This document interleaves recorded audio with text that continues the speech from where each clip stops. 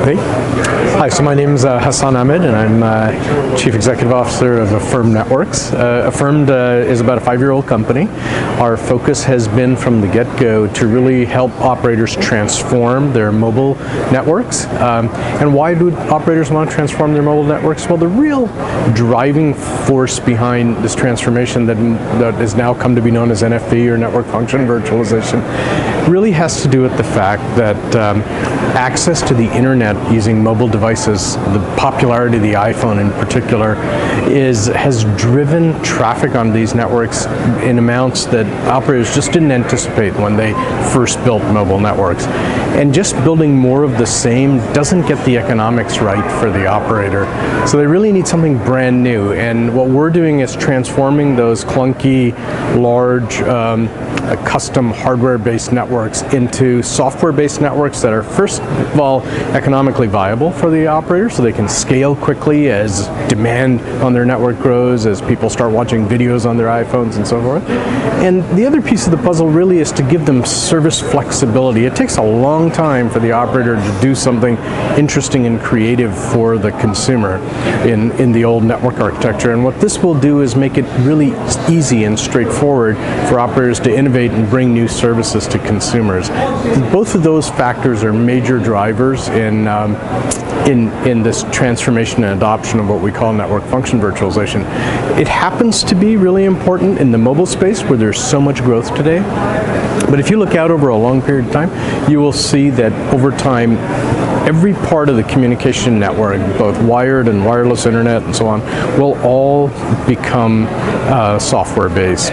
And I think that's a really exciting prospect. It's not like we change the network every day, but the notion of transforming the network in its entirety over, let's say, a period of a decade is a very exciting notion. And we'll be able to look back on it and say, wow, networks are built differently and they're managed and monetized differently than they used to be.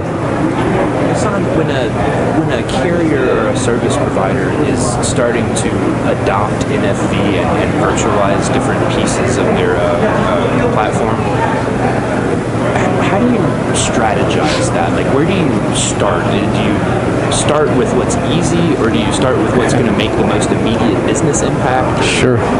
Well, you know, it varies a lot by the operator, as it turns out. So just by way of background, at Affirmed, we're involved in some 25 or so commercial deployments now around the world, which I think is larger than anybody else. And this is a real testament to the adoption of the technology. It's early days, but major operators are moving forward in big ways with this technology now. So how do you start? I mean, you have a big network. You know, mobile has focusing on the mobile network has been a major factor in this adoption, and I think that has a lot to do with the fact that a lot of the growth, and hence a lot of the capital spend today, is in the mobile space. Within the mobile space, what we find is all kinds of different starting points.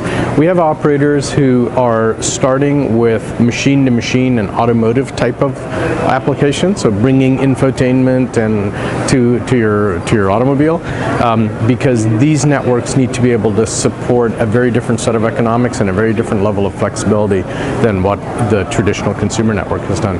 At the same time, we have operators all around the world who are saying, you know what, I just need to start transforming my network. So as the move to LTE, which is happening in Asia and Europe and so on, they're building brand new networks, and so we have some of those. And we also find operators looking at their wholesale business and saying, you know what, I'm going to start deploying it here. And then the objective, however, of all of these operators is to have this technology kind of really permeate their networks broadly. So it's really just a starting point question. Where do you start? Where do you try things out? Where do you get them going? And then how do you expand into the rest of the network?